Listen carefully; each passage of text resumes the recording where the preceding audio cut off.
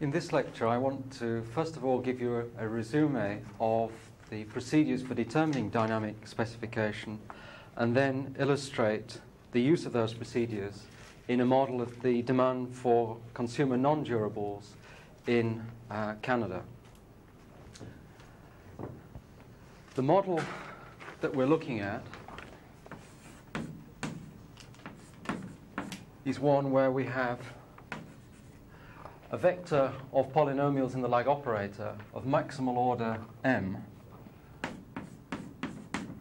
operating on a vector of k plus 1 variables xt, and that is equal to an error term vt.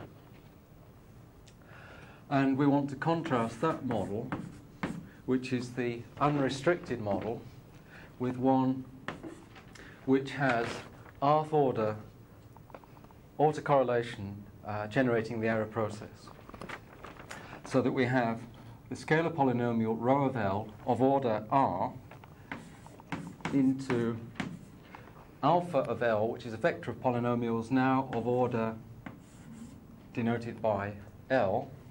And if this is a special case of the unrestricted model above, then r plus L would be equal to m. And that is equal to another error epsilon t. And the problem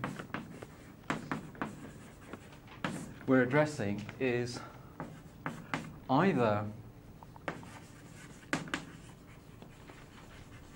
determine the values of r and L, and once you've done that, it implies the value of m. M is the maximal order of dynamics in the model. And one way of looking at our problem is that we can determine the number of common factors, R, and the number of, or order of systematic dynamics in the model, L. If we determine both R and L, then the sum of those gives us the order of dynamics as a whole, and that's equal to M. Alternatively, we could view our problem as one of determining the maximal order of dynamics M and either R or L. And once we've determined M and R, that immediately implies that we've determined L, the order of systematic dynamics. And in fact, these two ways of looking at the general problem lead to two different sequential testing procedures. But before I go on to discuss those two, I want to consider a slightly simpler case where, on a priori grounds, we know the value either of R or L. And I'll take the case where we know the value of L. And remember that the hat or circumflex is used to denote the value that we determine for that particular parameter, and the bar denotes the maintained maximum value for it. And in this case, we're saying that we know the value of L. Therefore, the value that we determine will in fact be equal to the value we first specify, L bar. So if we're in that situation, the problem is very much simpler. In fact, we now have the hypotheses corresponding to R hat being of orders 1, 2, through to the maximum that's possible, which would be m bar minus L bar. The hypotheses corresponding to these particular values for the order of the autoregressive process, or the number of common factors, are in fact uniquely ordered. And those are the only hypotheses we're interested in this particular problem, where we know a priori the value of L. So that in this case, we can immediately use the optimal sequential testing procedure to determine R. Well, what does that consist of? Well, it consists of testing the sequence of hypotheses first of all, that the coefficient rho r bar, so that's the coefficient out of the polynomial rho of L, corresponding to the r bar lag, is equal to 0. If we don't reject that, we then go on to consider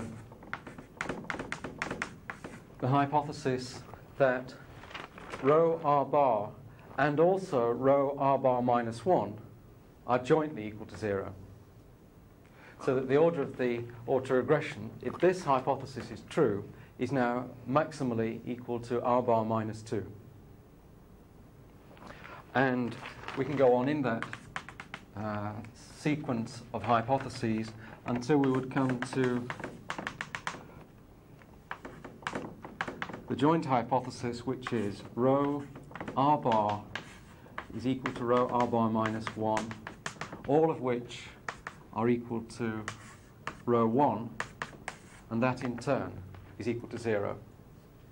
And that corresponds to, if we accept this hypothesis, then we're accepting that there's 0 order autocorrelation. And that's a uniquely ordered set of hypotheses so that we can apply Anderson's optimal sequential testing procedure to determine the value of R. So as a result of applying the optimal sequential testing procedure, we get R hat. And at that stage, we've solved the problem. We've assumed that we knew the value of L. We've now determined the value of R, and that's the end of the problem. And in this particular case, we know that because this is the optimal sequential testing procedure to determine R, that asymptotically is a powerful testing procedure without any reservations. We could reverse the roles of R and L and assume that we knew the value of R and test sequentially to determine the value of L, the order of systematic dynamics, as opposed to the order of aerodynamics. And the structure of the problem is just the same.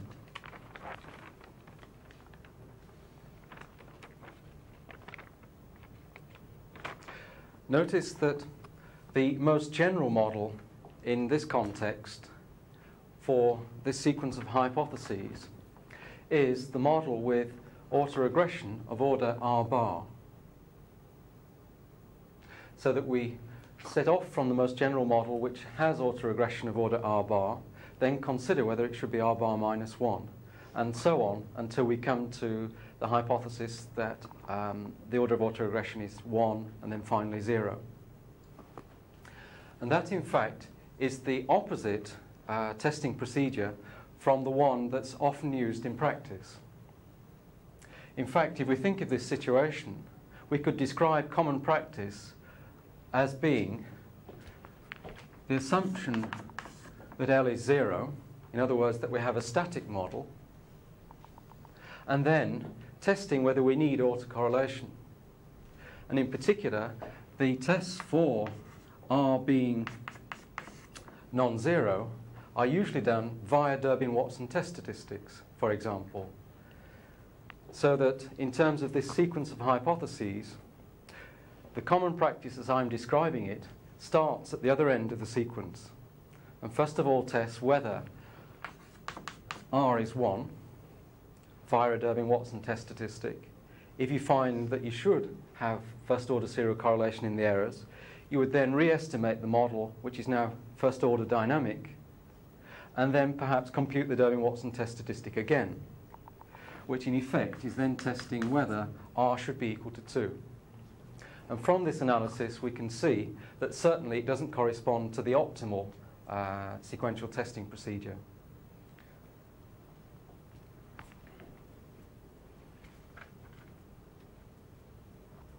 However, if we are to consider this problem in general, it's very unlikely that we would know either the value of L or R a priori. So that we have to consider the situation where we want to simultaneously determine those two values.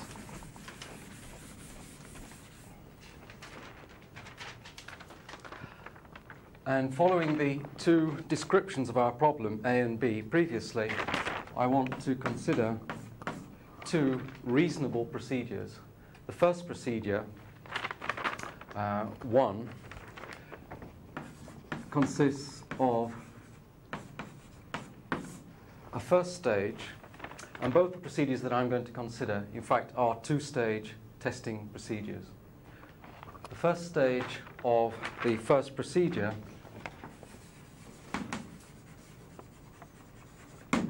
seeks to determine the value of the order of the autoregressive error process, and we know that that must be less than or equal to the maintained maximum order of dynamics in the model. We also know that it's going to be non-negative. Well, this, as a problem, is uniquely ordered.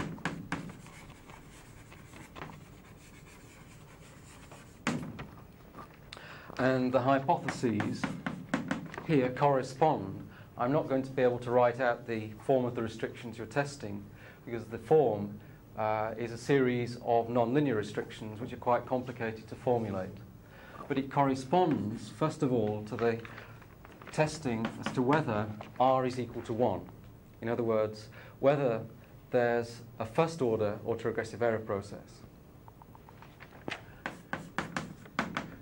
And then, if we accept that there's one common factor, or an autoregressive error process of order 1, we then go on to test, in fact, whether there's a second common factor.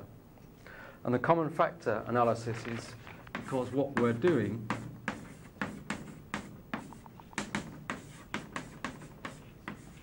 is comparing this factorized representation of the polynomial with the unrestricted polynomials. If this representation is valid, we're saying that the theta of L polynomials in that vector of polynomials have a common factor, and that common factor is this scalar polynomial rho of L. Once we insert the order of that scalar polynomial, because we can write that polynomial as the product of its roots, or expressions involving its roots, what in effect we're doing here is, in attempting to determine R, we're attempting to determine how many common factors theta of L has. So that this sequence of hypotheses is, first of all, testing whether theta of L has one common factor. Secondly, if you don't reject that, you then test whether it's got two common factors, and that series goes on down to the most restricted case, which is that there are m bar common factors.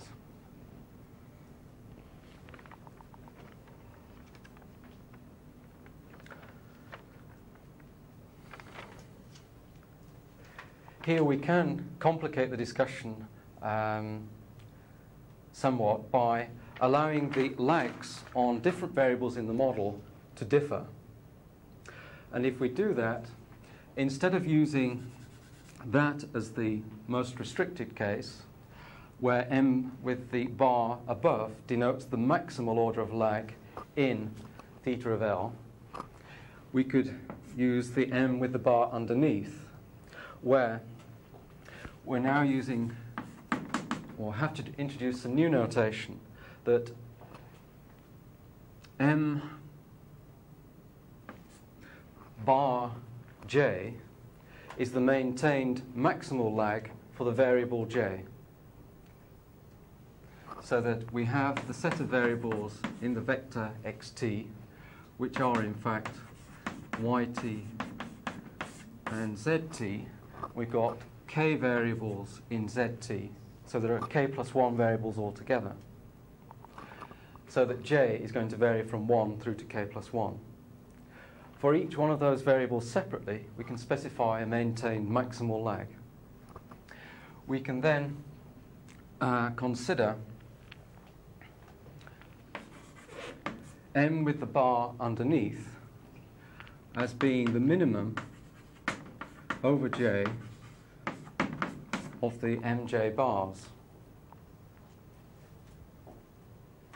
And when we're looking for common factors, the highest order of common factor can never be greater than the lowest of these orders for lags for any individual variable.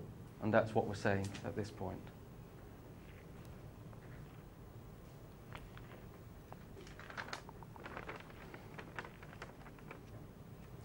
And just to complete the notation, the m with the bar above is the max over j of the mj bars.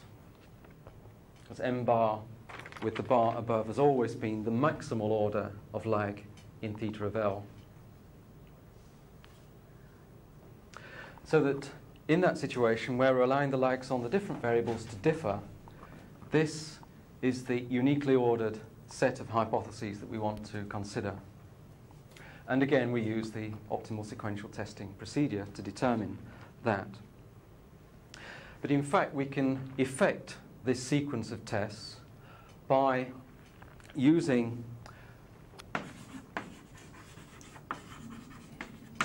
Sargan's program known as COMFAC for common factor. And he's developed an algorithm and had a computer program written to implement the algorithm for performing the tests of these common factor restrictions. If you set off with unrestricted vectors of polynomials, theta of L, and you want to test a sequence of hypotheses of this form, namely that those unrestricted vector polynomials have common factors, then you can use Sargan's algorithm. And the great attraction of it is that the only estimates that you need, because the algorithm is based on the Wold principle, are the totally unrestricted estimates. In other words, the only estimates needed are the unrestricted estimates of theta of L with the maximal lag m bar. And the model there is of that form, so it's completely linear. And we could either use ordinary least squares estimates or alternatively instrumental variables if we were worried about simultaneity problems. So that using this approach, we have a very simple method of generating our unrestricted estimates. We then have a program available for solving what is a complicated testing problem.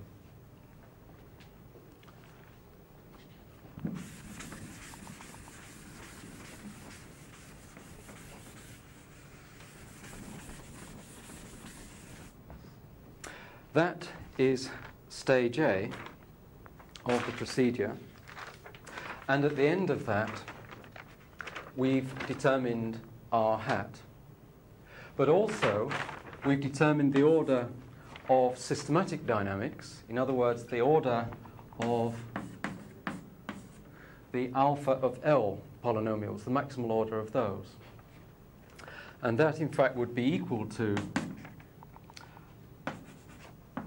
m bar with the bar underneath minus the order of autoregression, or the number of common factors we've just determined. And that comes about because we needn't now consider the hypotheses of the form alpha m bar minus r hat equals 0.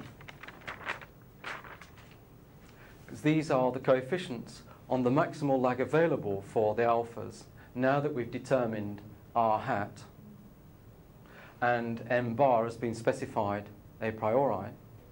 These would be the coefficients of the longest lag in the alpha. A test of that, and also moving on to testing if that's not rejected, m bar minus r hat is equal to alpha m bar minus r hat minus 1, the joint equal to 0, is not needed.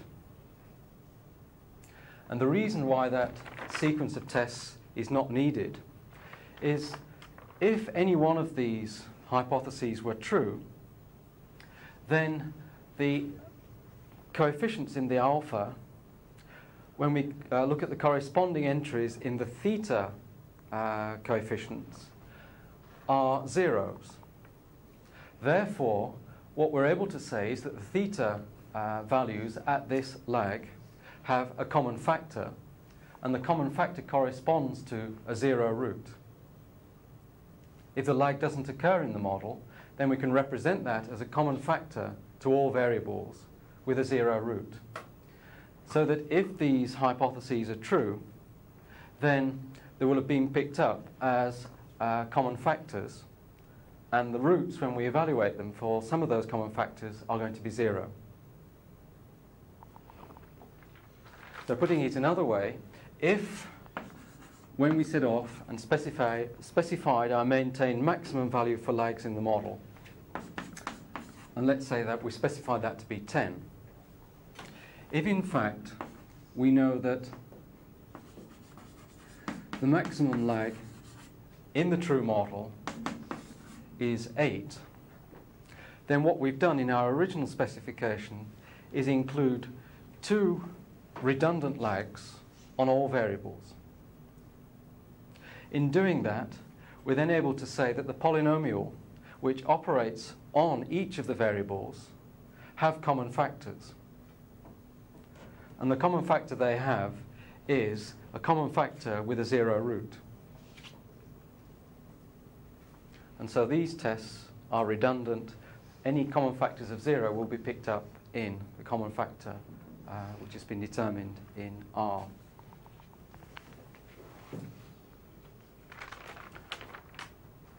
So at the end of stage A, we know how many common factors there are, and we automatically know how many lags there are in the systematic form alpha of L. All that now remains is to determine how many of those common factors have non-zero roots. In other words, what is the order of the autoregressive process? So stage B tackles that problem. In stage B, we can write the polynomial rho of L, which we've now determined to be of order R hat, as being equal to I is 1 to R hat 1 minus lambda I L. In other words, the product of the expressions involving the roots. When the lambda i's I'm going to call roots, though strictly speaking they're the reciprocals of the roots of the characteristic equation for rho of L.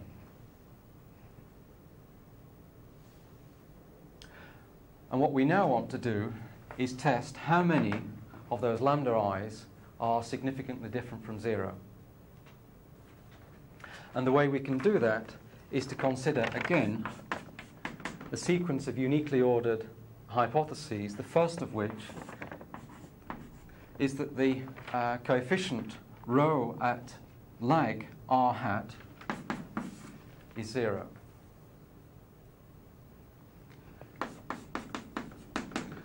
If we don't reject that, we then consider the next hypothesis in the sequence. If we accept this first hypothesis, then we're saying that the order of the autoregression now is at most R hat minus 1. If we accept the second, we're saying that the order of the autoregression, or alternatively the number of non-zero roots, is now at most R hat minus 2. And we can go through that sequence of hypotheses in the usual way. At the end of that, we've determined what I have to call R double hat. And unfortunately, because there are so many things going on, the notation does become very complicated. And this now is the order of the autoregressive error process, or alternatively, the number of common factors without 0 roots.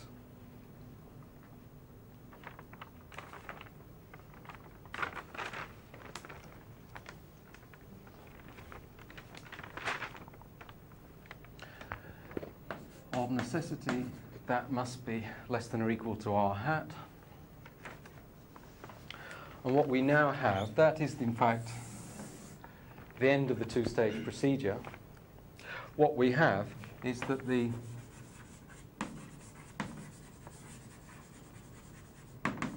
order of dynamics common to all variables is equal to m hat by definition, which is m bar minus r hat plus r double hat. This first part represents the systematic dynamics, in other words, the dynamics in the alpha of L polynomials, and this final part represents the error dynamics, which is the order of the autoregressive error process.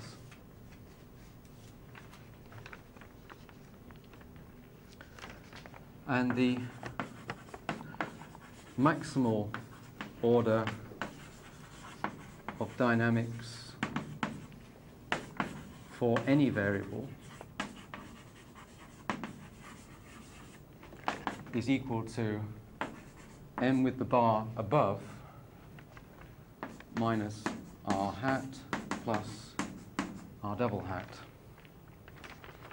And again, this first part is the systematic dynamics, and the second is still the error dynamics.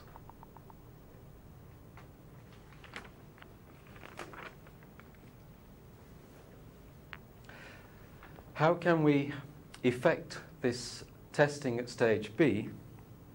Well, the testing here can be done by estimating a model of the form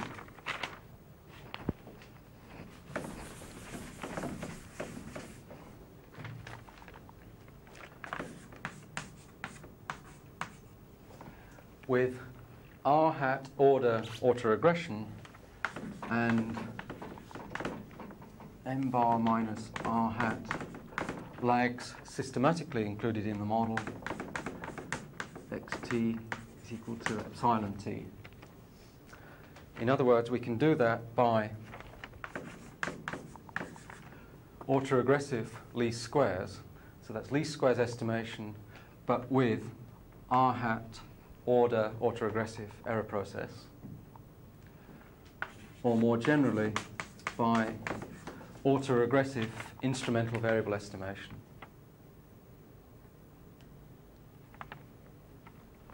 But it's done for autoregression of order r hat.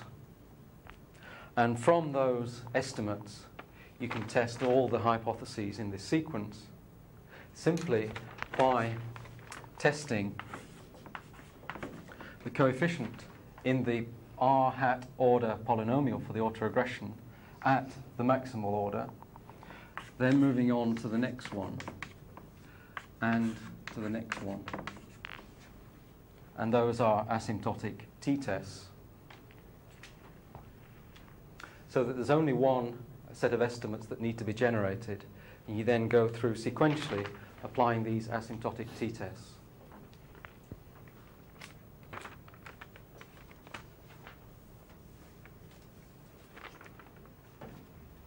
And that is one reasonable procedure for determining the order of systematic and error dynamics.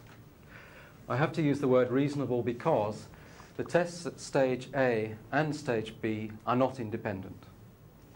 So that we can't argue that overall we've used a procedure analogous to the Anderson optimal sequential testing procedure. All that we can say is that the tests at stage A are of that form. They are uniformly most powerful. But because the tests at stage B are conditional on the result from stage A, though they are within that conditioning uniformly most powerful, the conditioning means that overall the procedure can't be argued to be uniformly most powerful.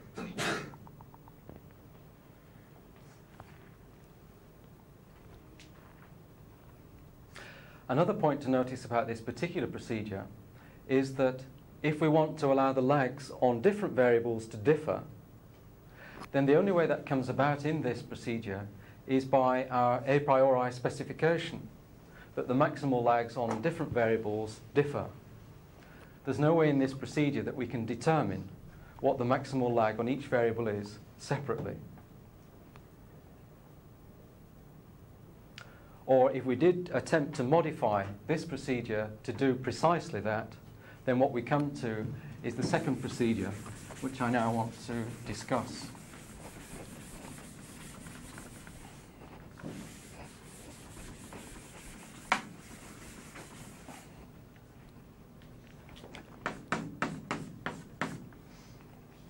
And the second procedure I want to subdivide into two sub-procedures, each of which is a two-stage procedure. The first one, I want to treat all variables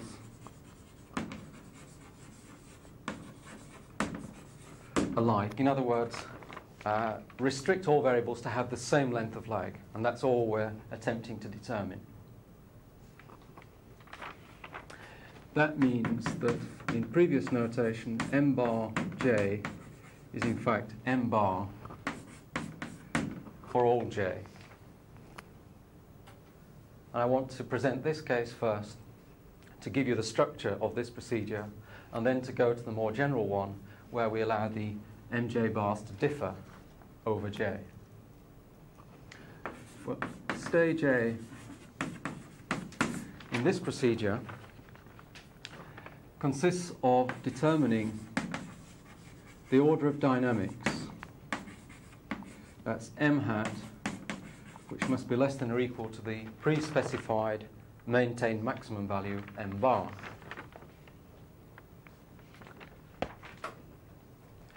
Another consideration that we might want to introduce, and in practice you would, is that you wouldn't leave it possible that m hat, the order of dynamics that you determine empirically, can be zero. For many situations you would want to specify some minimal order of dynamics to be determined at this first stage. And in particular, if you were using quarterly data, quarterly time series data, then it's quite likely that you would specify m star to be 4. So that for quarterly data, you would want, at the end of stage A, the order of dynamics to be determined to be at least 4. So that when you go on to stage B, which is in effect testing for common factors, there is the possibility of there being common factors of up to order 4. So that what we're saying is that that should be less than or equal to m hat, which in turn is less than or equal to m bar. And that m hat is what we're wanting to determine.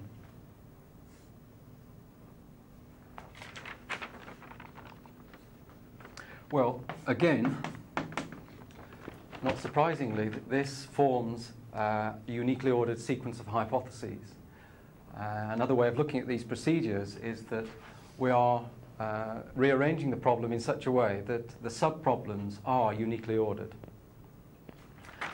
And the particular form of the hypotheses here is that in the completely unrestricted model, when we estimate the thetas and include lags up to the maximum value of m bar, in determining the maximum lag in the model, the first hypothesis in the sequence is that all the coefficients at lag m bar are 0. If we don't reject that, we move on to the joint hypothesis that lags at both m bar and m bar minus 1 are 0. And so on through that sequence until we come down to m bar minus 1 through to m star plus 1 equals 0.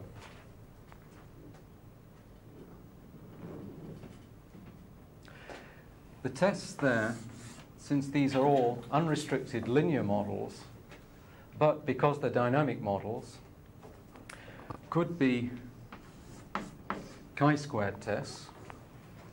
But if we want to correct for degrees of freedom or correct for the overfitting of unrestricted models in small samples, we might use the conventional statistic which would have the F distribution if it wasn't a dynamic model, and use that statistic as if it were distributed according to the F distribution on the null hypothesis. So these hypotheses are quite easy to test. And again, notice the only model that we need to estimate is the completely unrestricted model. And from that, we can then test every hypothesis in this sequence. What we get at the end of stage A is the empirical value for the maximal lag, m hat. Stage B, we want to determine the number of common factors, or alternatively, the order of the autoregressive error process. And the hypotheses here correspond to, first of all, first-order autoregression. If we don't reject that, we test whether there's another common factor, in other words, second-order autoregression, through to the most restricted case, which is that all the dynamics is caused by an m hat order autoregressive error process. Again, this is a uniquely ordered sequence of hypotheses, so we can use the sequential testing procedure.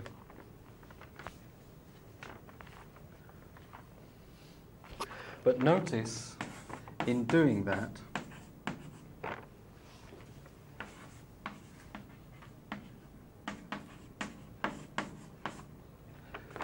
we always maintain the overall number of lags in the model to be m hat. So as we vary the number of common factors, so we have to vary the number of lags occurring systematically in the model. As we increase the number of common factors, so we decrease the number of lags occurring in a systematic fashion in the model.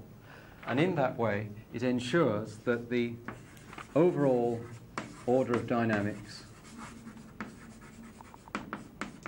remains at m hat, because the sum of these two orders is in fact just m hat.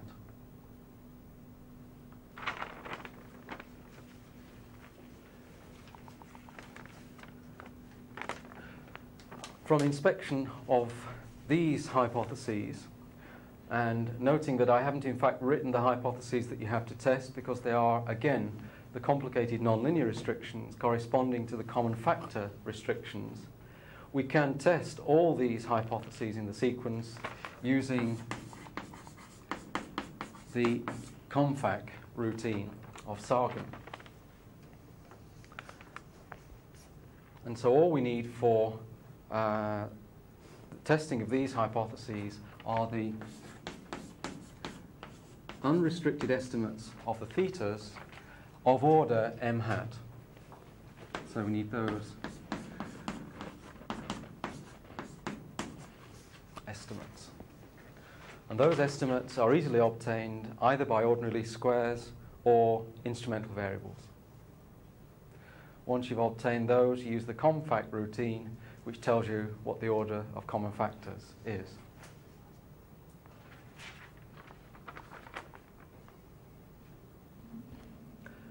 So that's the second procedure when we restrict all variables to have a common lag. If we want to generalize that to allow variables to have different lags, then the whole structure of the procedure becomes that much more complicated. So B, when the m bar j are not necessarily all equal to a common m bar,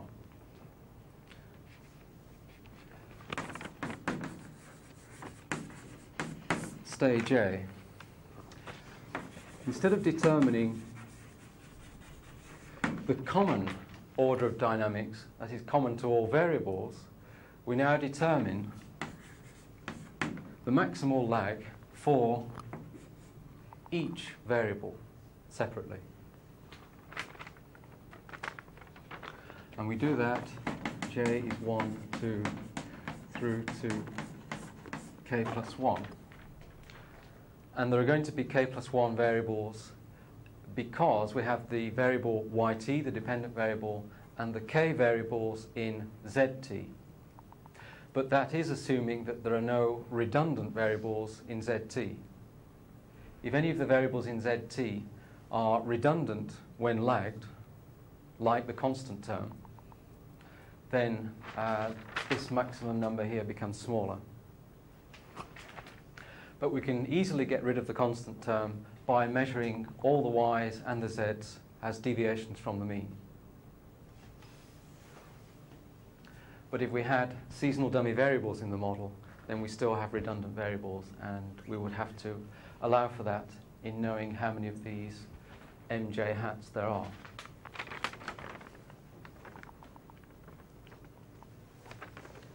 Well, it's a slight modification in the sequence of hypotheses that we need here.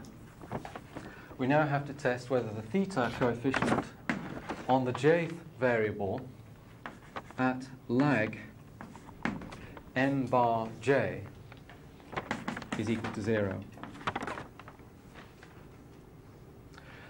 If that's not rejected, we would then go on to the theta coefficient of the jth variable at lag m bar j being equal to that coefficient of the same variable at mj bar minus 1. So the structure of these hypotheses is just the same as the structure for case A, except that we're now only considering a scalar instead of a vector of coefficients, and the subscript j tells us which scalar out of that vector we're considering. And so for each variable j, we have this uniquely ordered sequence of hypotheses, so we can perform the optimal procedure. At the end of that, we've got mj hat for all j.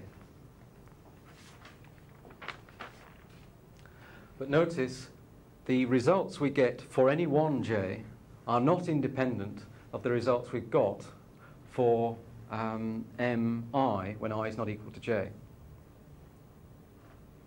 So when we're trying to determine what length of lag there is on any one variable, it's important how many lags we've included in the model on all other variables. And as we change the lags on other variables, so we can change the results of our testing on any particular variable.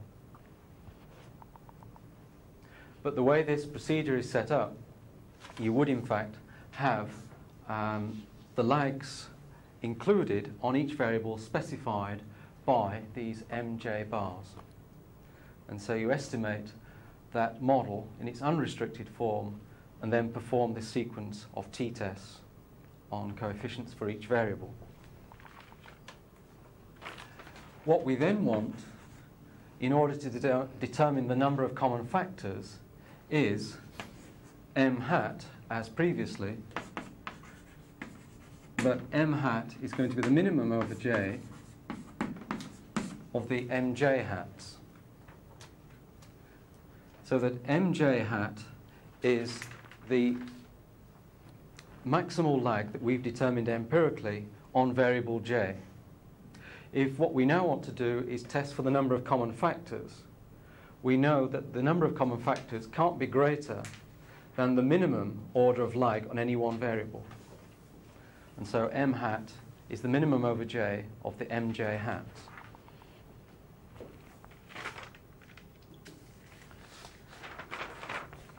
As before, we then move on to stage B.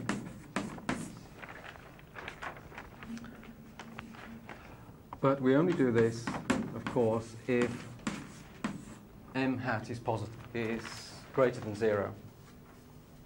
can never be negative. And so what we're saying is if m hat is in fact 0 at stage A, at that point we know there can be no common factors. So if m hat is 0, then we know r hat must be 0. There are no common factors. And we don't need to proceed to stage B. However, if m hat is 1 or greater, we proceed to stage B, and we look at the sequence corresponding to row of L of order r hat, and it's r hat that we're wanting to determine.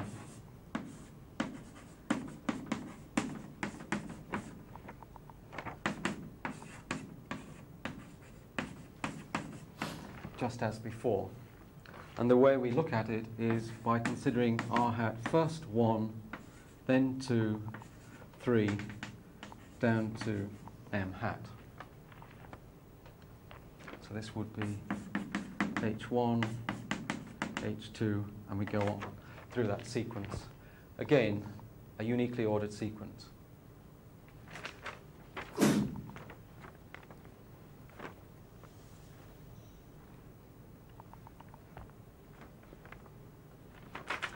That again can be done using the COMFAC routine for the unrestricted estimates of theta. So all that's needed is either ordinary least squares or instrumental variable estimates of theta of order m hat, and then use COMFAC.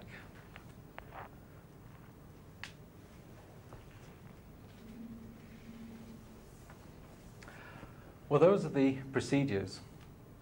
Before I go on to illustrate the use of those, I should say something about the significance levels of the tests that you would use in these procedures.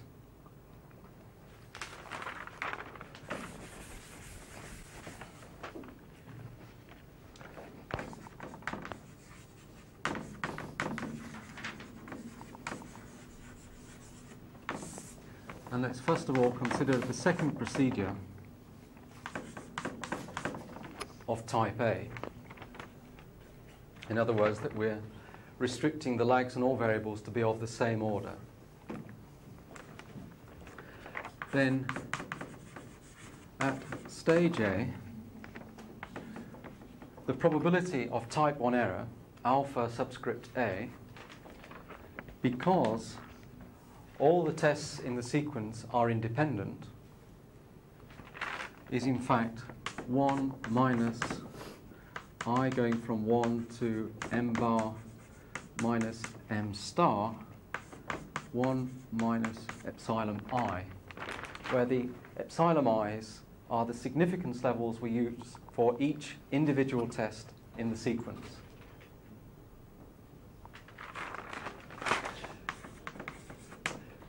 In particular, if we set all the epsilons equal to a common epsilon,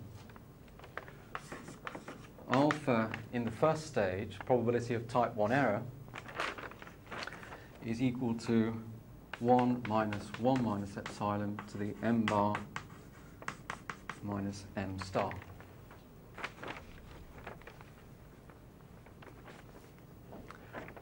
When we come to stage B, the probability of type 1 error, alpha B, is, if we now again restrict the significance level for each individual test to be the same for all tests, equal to 1 minus eta to the power m hat.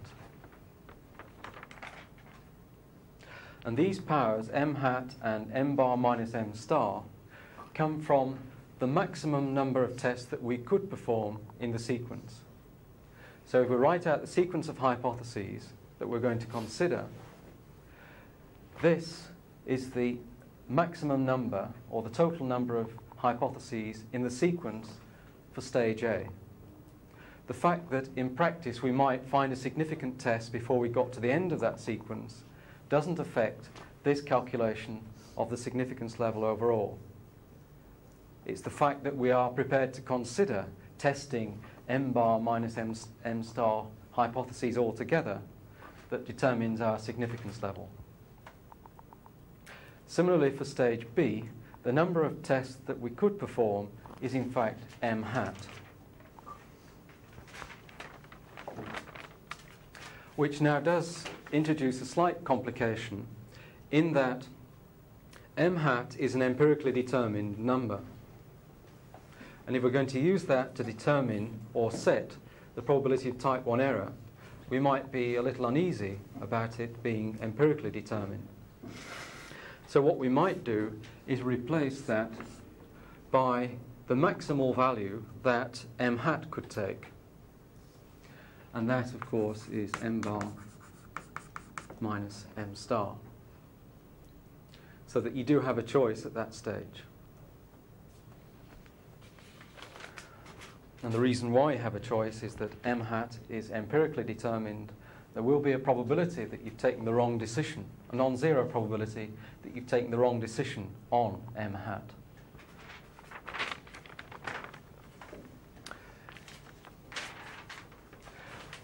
These are only the probabilities of type 1 error in each of the individual stages of the two-stage procedure.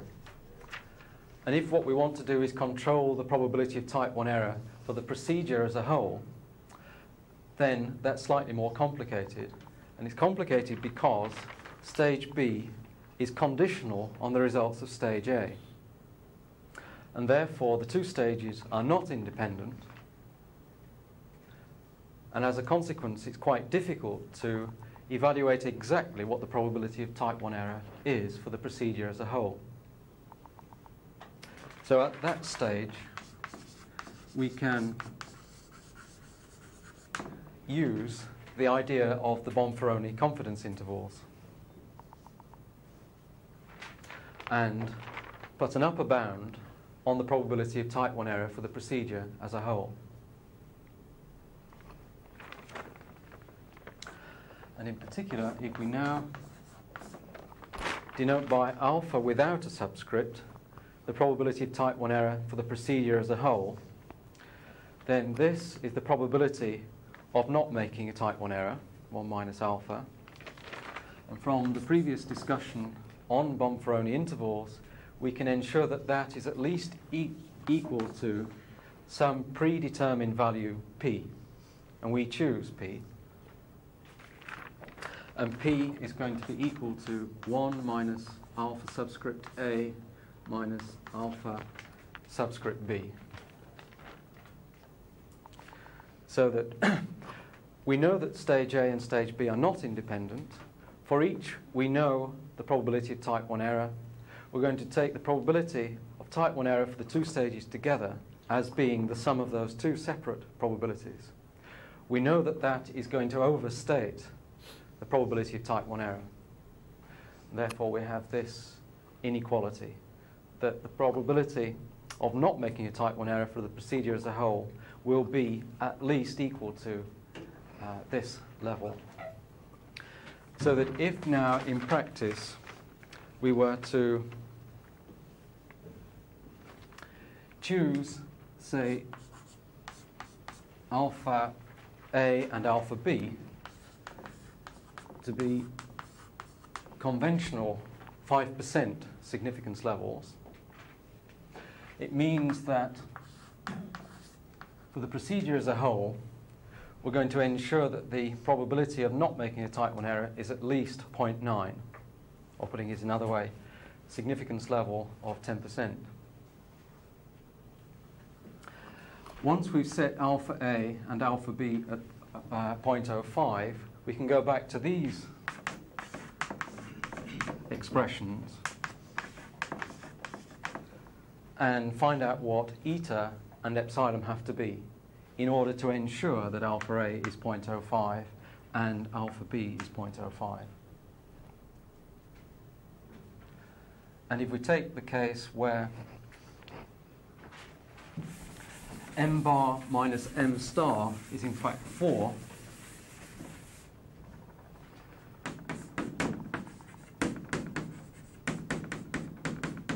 which will occur in the example I want to discuss, the epsilon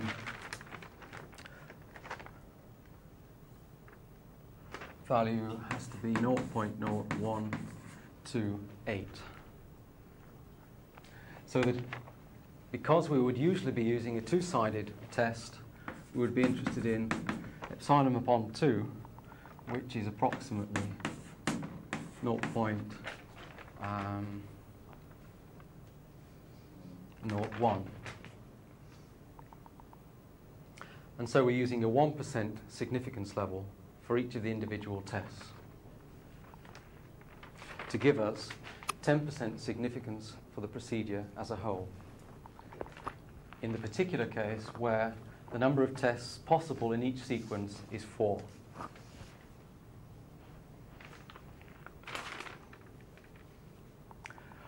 Well, just to prove that the theory in this area can be quite complicated, if you weren't already convinced of that, if we now go on to the case where we consider procedure 2 of type B,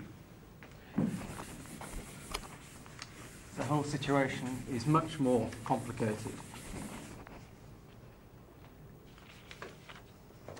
I won't spell it out in all its detail, but the main point is for procedure 2 of type B in stage A,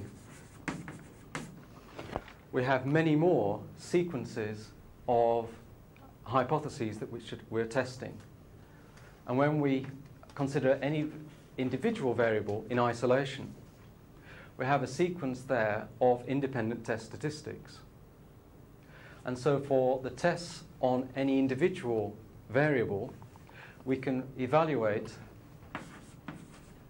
the probability of type 1 error, because all the test statistics in the sequence are independent.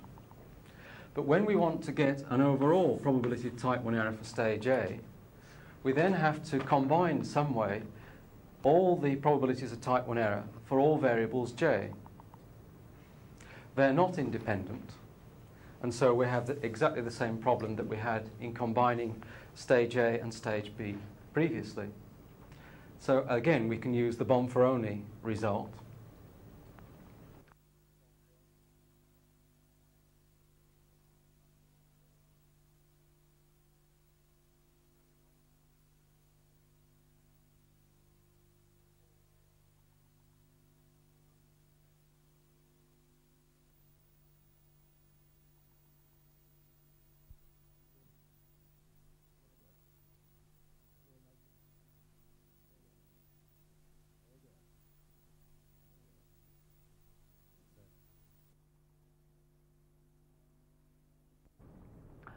And increase the size of our confidence intervals.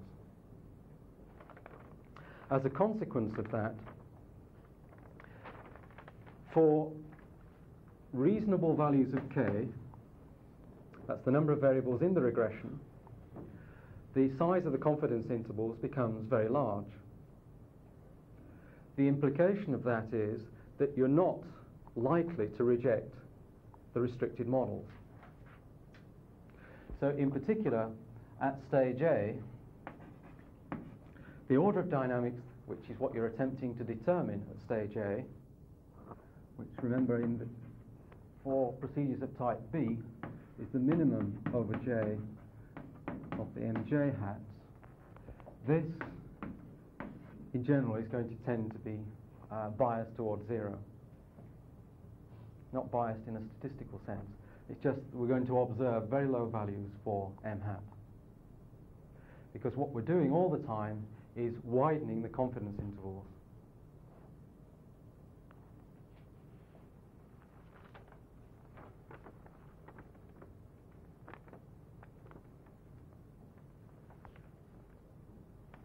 Well, what might we do about that?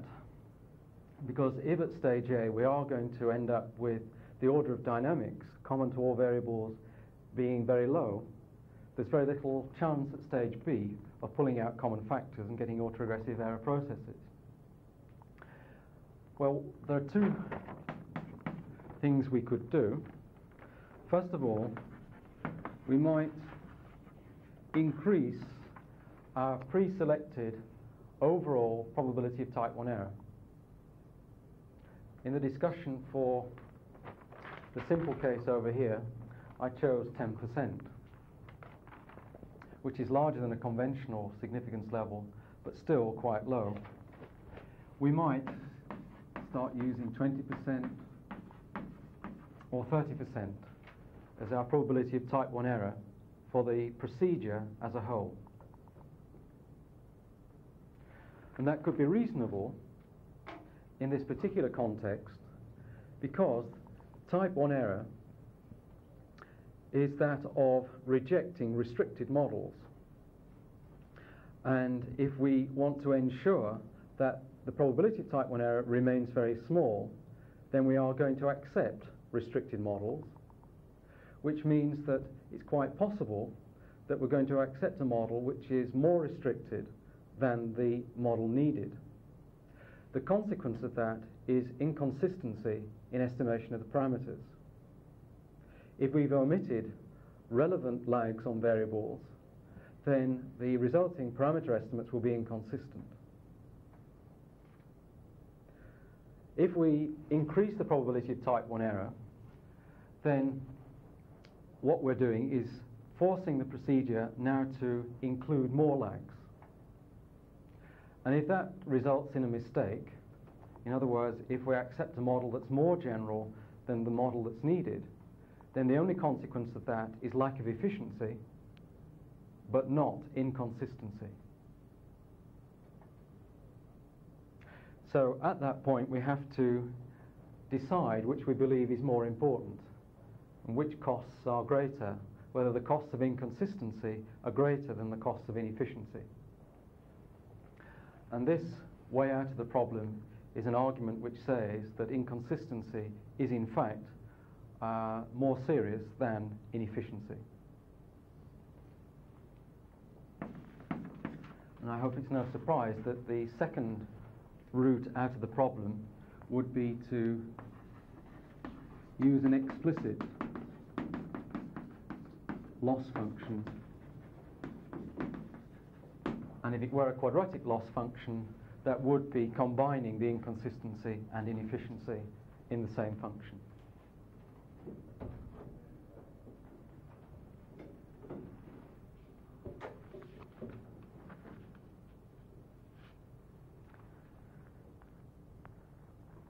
There are just two more points before we get on to the application.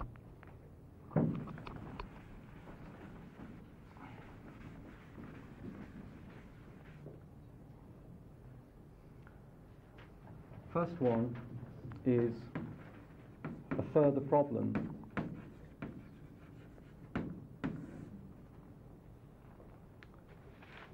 And this problem arises if, when we find there are common factors, some of the roots for that characteristic polynomial are complex. And in particular,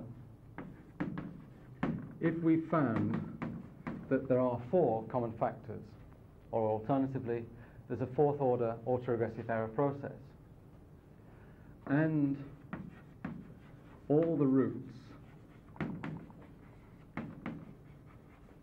are complex,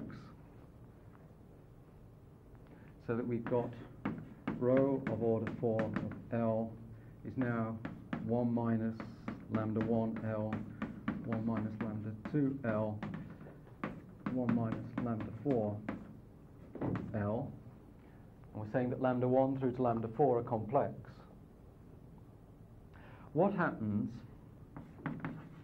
if we test the hypothesis that R equals 1? Well, the answer is that with a very high probability, you will reject a common factor of order 1, because this test of a common factor, a single common factor, is a test based on an estimated root which will be real. If in fact the true model has all complex roots, then with a very high probability you will reject this hypothesis.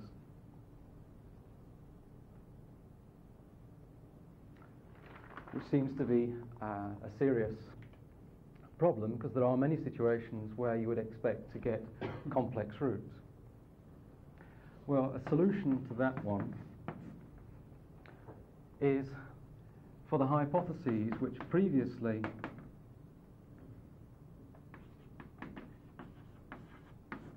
were that R is 1, and then the second hypothesis corresponded to R being 2, R is 3, and so on. Instead of that sequence, because this first test runs the risk of encountering this problem, we have double increments. And so we would first of all test R equals 2. Secondly, we would test R equals 4, R equals 6, and so on. And the reason why that gets around the problem is that whenever we pull out two roots, if they are complex, we'll pull them out as complex conjugates.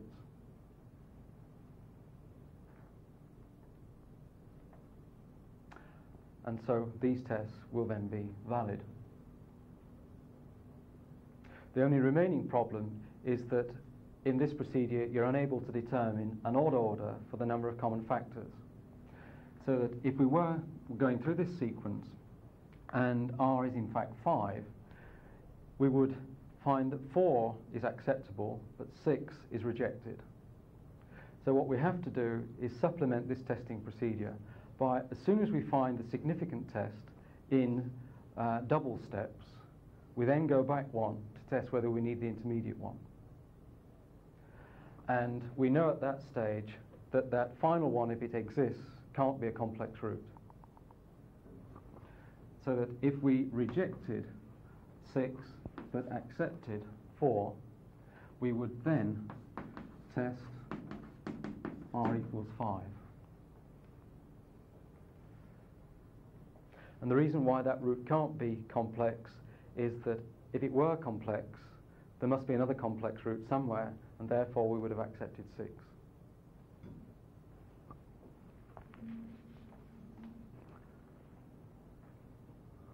The final problem is that if a set of restrictions phi of theta equals 0, and R is now denoting the number of restrictions, are satisfied if they're true, and we test phi with R star restrictions of theta when R star is less than R, and we're considering an ordered sequence of hypotheses. In other words, we know that a more restricted case than this is in fact true. Then the probability of phi for the R star restrictions as a function of the unrestricted estimates, not surprisingly, is 0. Those restrictions are satisfied. But also the probability limit of the derivative of those restrictions evaluated at the unrestricted estimates of theta with respect to theta is also 0. The consequence of that is that in constructing the Wold test statistic, which has the form phi of theta transpose into j v of theta j transpose inverse phi of theta hat, when j is that derivative matrix d phi d theta,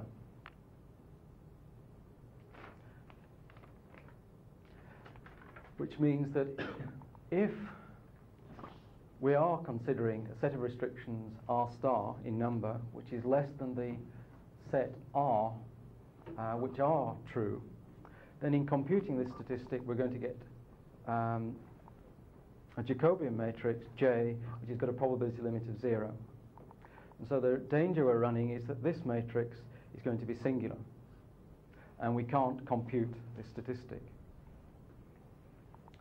However, in practice, what's been found to be true is that the phi of theta functions approach 0 more quickly than the derivative matrix approaches 0, so that you are able to compute a number for this test statistic, but because these are approaching 0 very quickly and more quickly than the derivatives, it's a low value for the statistic, and therefore you don't reject the hypothesis, which is the correct decision. Alternatively, if in using the, for example, the COMFAC routine, which is computing test statistics of this form, you get the error message which tells you that this matrix is singular, then the interpretation of that is that a more restricted model than the one you're considering is valid.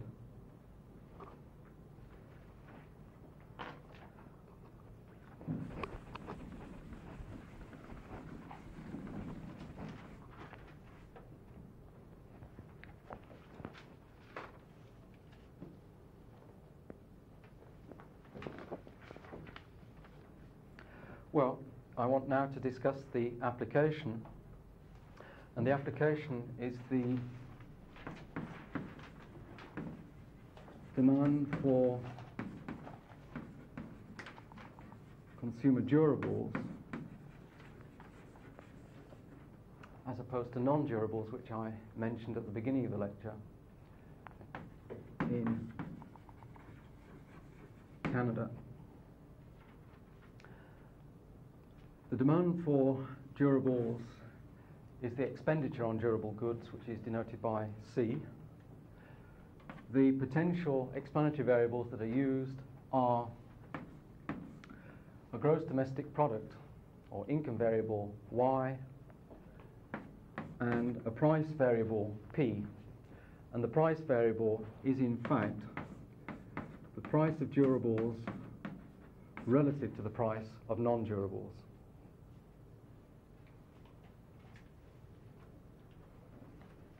To allow for possible heteroscedasticity caused by population changes, in fact, the consumer expenditure is per capita and the income variable is per capita.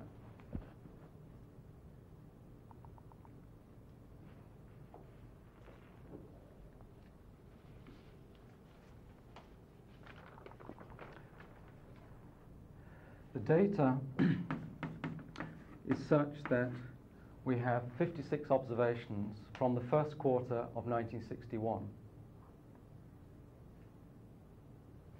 But the last 6 are retained for forecasting checks of the stability of the model.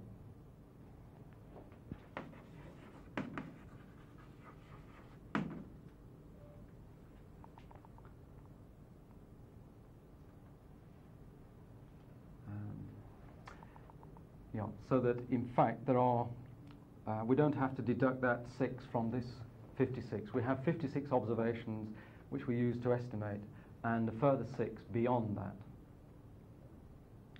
We then want to look at relationships of the form alpha of L into C is some constant plus beta of L into Y plus gamma of L into P plus some error term. And the problem then is to determine the order of these lag polynomials. Well, for this particular data, which is quarterly data, the maintained maximum lag was specified to be 8.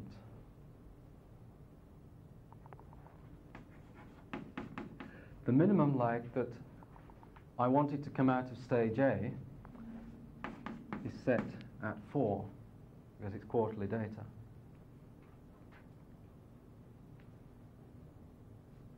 And the procedure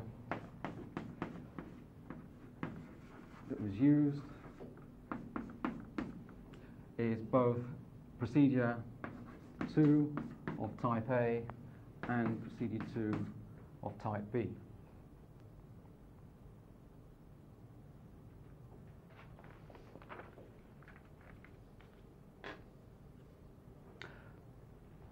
The exercise was performed for models in this form, which are the levels of consumption income and the relative price, and also for the logs of those variables. And the results are on the handout. And you see on the handout that for the procedure of type A, where the lags on all variables are restricted to be the same, at stage A, when m bar was set at 8 and m star at 4, m hat was determined to be 4 for levels, and the F statistic is quoted. For logs, you get the same decision, that m hat is equal to 4. So that for this procedure, type A, stage A gives m hat equals 4 when m bar has been set at 8 and the minimal order m star at 4. What we then have to do, because m hat is greater than 0, we can now test for common factors, or test for that dynamics being represented or generated by autoregressive error processes. So we move to stage B, and the tests there have been performed using the COMFAC routine, and you find that we have the test statistics using the single increments in R and the test statistics using the double increments in R in case any of the roots are complex. For the levels results at stage B, you find that for small r equals 1, which is one common factor, which for this model implies capital R, the number of restrictions, equal to 2, and that follows from the number of variables involved in the model.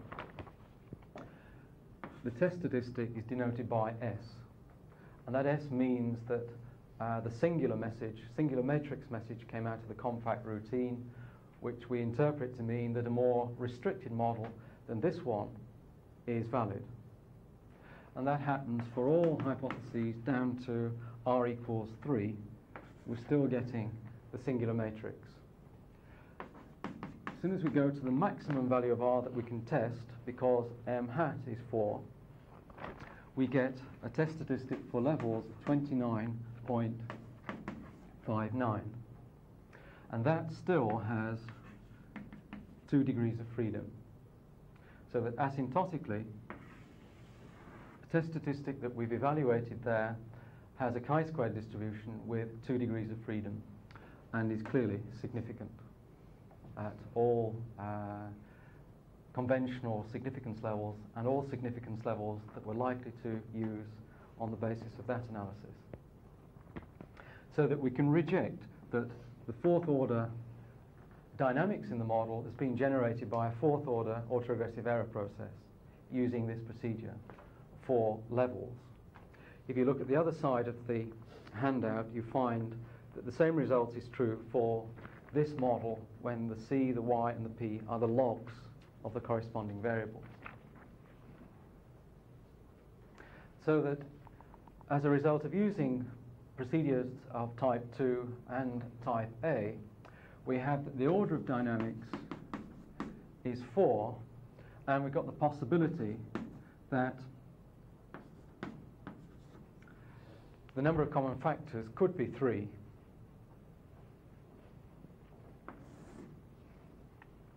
Well, what happens if we use procedure of type 2 subtype capital B?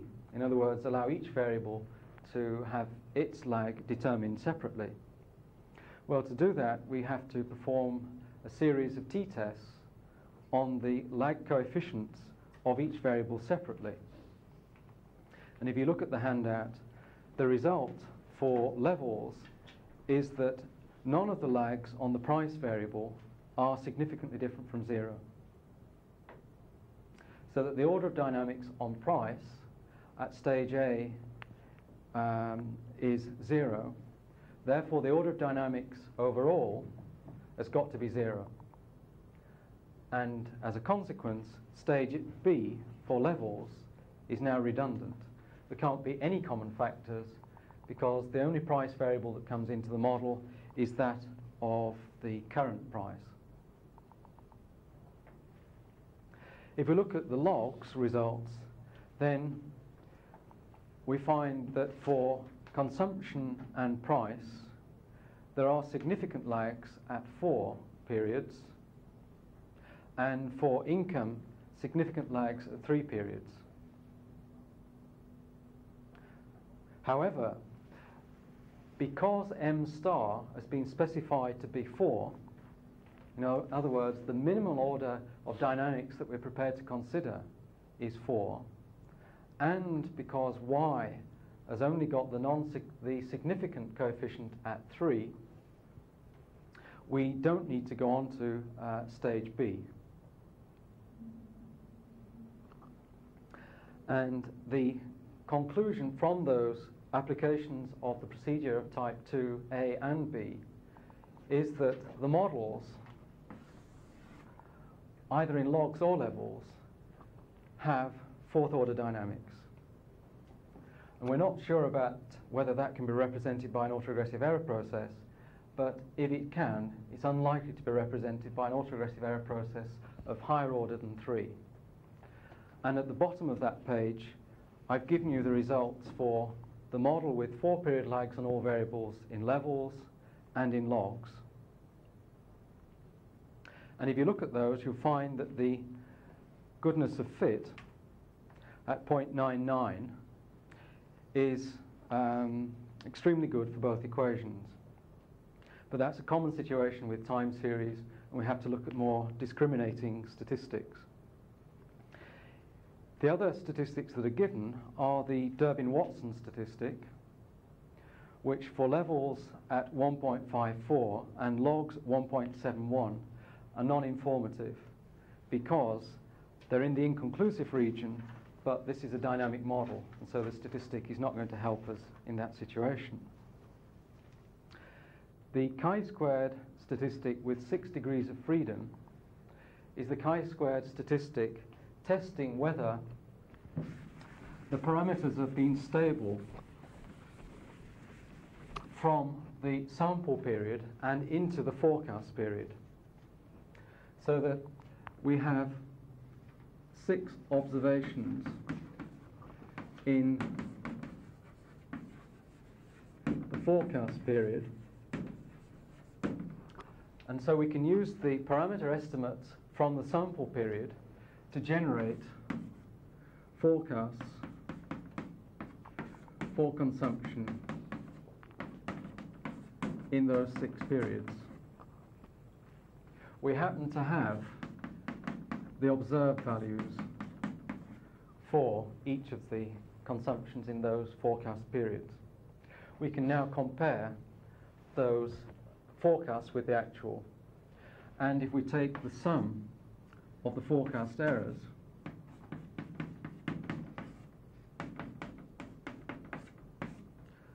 squared, I is going from 1 to 6, and then compare that to the error variance estimated in the sample period, this statistic asymptotically will have a chi-squared distribution with 6 degrees of freedom if the error variance in the forecast period is the same as the error variance in the sample period, which in turn means that the parameters are the same in the forecast period and the sample period. Well, looking at the values we got for that statistic for levels and logs, we find that we reject the hypothesis of parameter stability.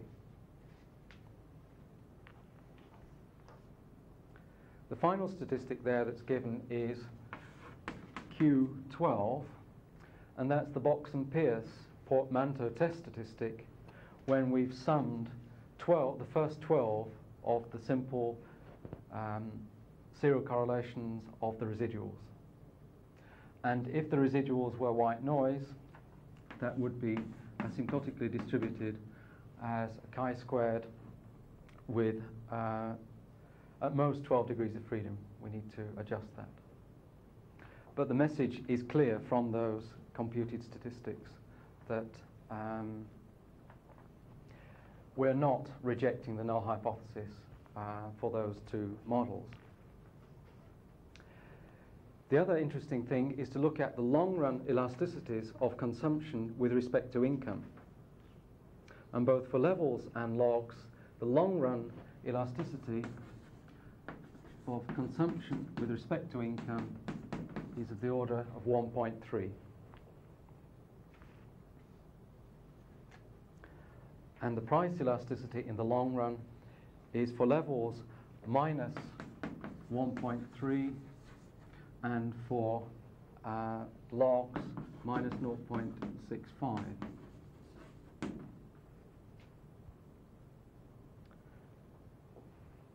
All of which are reasonable. So it does look as though a model with 4 period lags is going to perform quite well. But we have found that the model isn't stable.